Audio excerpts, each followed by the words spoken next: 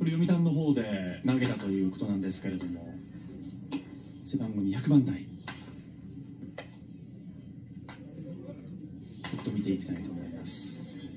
トミー・ジョン手術を経験してで実戦形式での登板です。バッター加藤、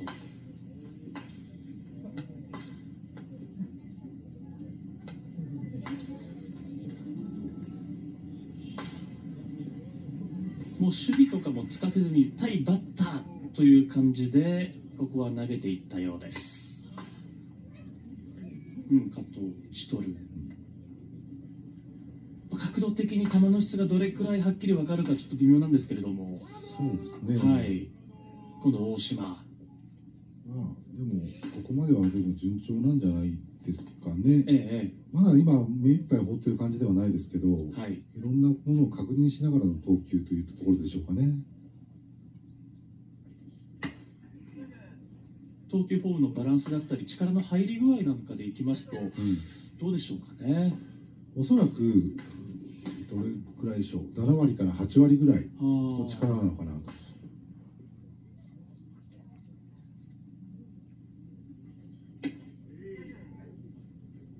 入ってますかね。そうですね。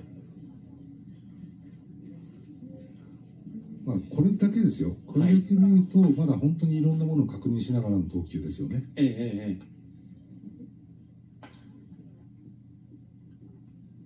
一つ一つ階段登りながら、今のは変化球でしたけれども、8までいってないな、6割から7割。そうですか。ただ川崎さんも現役時代は大きな怪我というのを、経験をされたと思いますけれども、そこから段階を踏んで一つずつ復活に向けてっていうのは、ピッチャーとしてはどういう心境ですかね。最初はね、もうこういう怪我をね二度と繰り返したくないっていうのがまず先なんで、大事にいきますよね。でそれがもう大事に大事にっていうのがもう通用しなくなってくる時期があるんですよね。だからそこまで行くのにまた怪我しちゃったらダメなんで、そこまで大事にいって、ある程度もう踏ん切りつけてバンっていかないといけないところまで、もしそうなれば、ある程度覚悟を決めてね、投げるとは思いますけどね。今度は浜。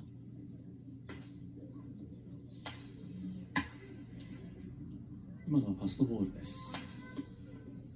岩崎投手もね、あれだけ投げてきたピッチャーですから、それはもちろん疲労もねありますし、だんだんベテランの域になってきて、若い時とはまた体が違ってきてますからね、回復も含め。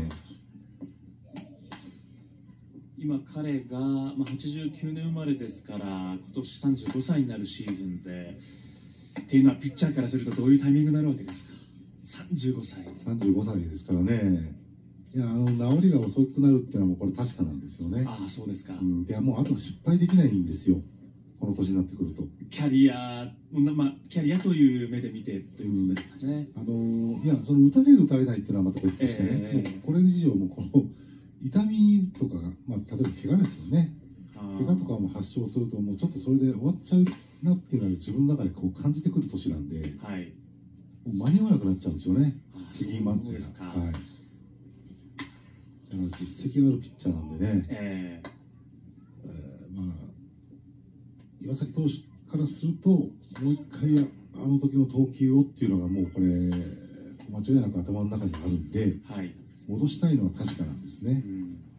ただあまり無理をしてしまうと、今まで使ってきてる分、体もね若い時と本当違いますんで、なんていうんですかね、怪我もしやすくなるって言えばそうかもしれないですけど、だからそういう意味で、怪我を失敗というならもう失敗ができない。お話あった通り、かつては70登板以上を記録したりですとか、あとは最優秀中継ぎ投手のタイトルも獲得をしたピッチャーです。いい時知ってますからね。そうですよね。大事にいってほしいなとは思いますけど。中日に来てからは2022年に1登板したのみですから、それ以来の1軍での復帰登板というのを目指します。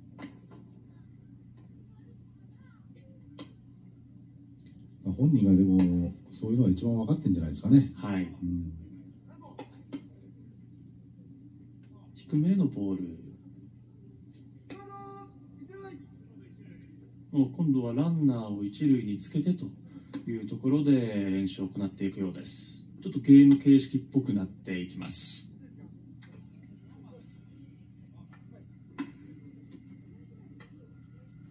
森さんはこの岩崎投手のピッチング映像をご覧になられてどういった印象を持たれるでしょうか。